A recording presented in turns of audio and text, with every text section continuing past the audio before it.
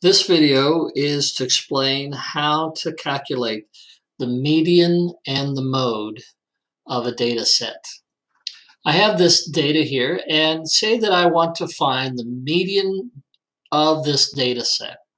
Well, remember, the median is the middle score, where 50% of the values are above it and 50% are below it. So to find the median, there's a couple different ways that I can do this. I want to show you sort of the manual way to do it.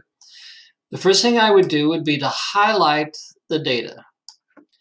And I'm going to sort this from greatest to smallest. So up here is a command for sort and filter.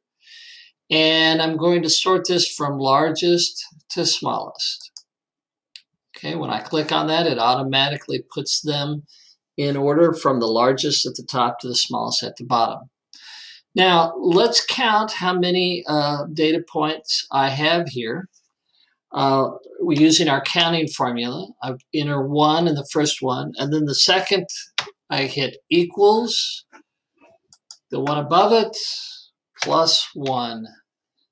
Enter, and that tells me 2. Now I can copy that formula down, and if I can get it to go, there we go. So I see that we have 13 values here, 13 data points, which means now that they're sorted, that the value number 7 is the median. Okay. Right there, 32 is the median. That's because there's 6 data points above it and 6 below.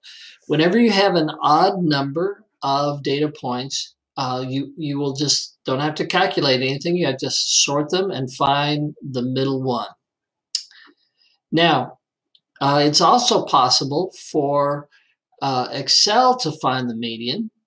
So if I click on the data, the cell below the data, and I go up here to FX and make sure that I'm in statistical.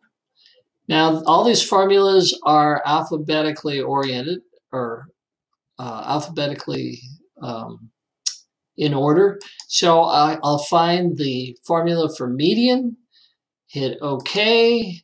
It's asking me, do I want from F2 to F14? I say yes. And there you go. Now, the symbol for median is a capital M. So I could do that, move it over here to the right. And we can do that. Either way, you can do that. Now, let's copy this, let's copy the data over.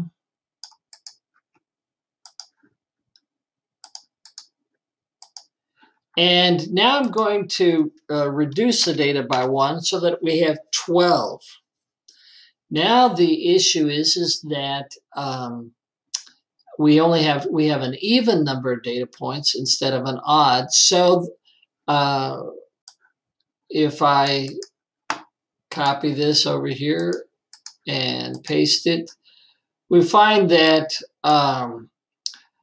there is no middle score, but the median will be the average between the 6th score and the 7th score. So one way to do that would be to go equals this plus this, and I'm going to put that in parentheses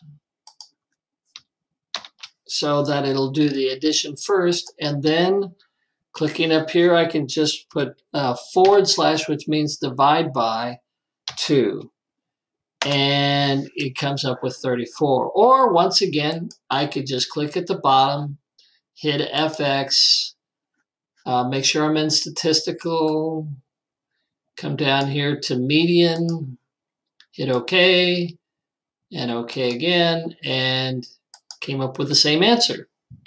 Capital M equals. The symbol for median is the same whether it's a population or a sample. So the capital M is the same. Now, let's find the mode. Well, in this data set, there aren't any repeated numbers, but say that this was a 41 instead of 42. Then the mode, after you sort them, you just look for the duplicates and find the largest number of duplicates, and that would be your mode. So you don't have to have a mode. If there's no duplicates, then there's just no mode.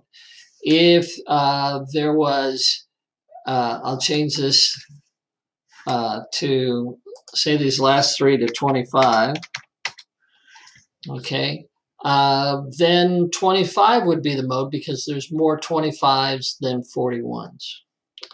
So this explains how to do a median and also the mode in Excel.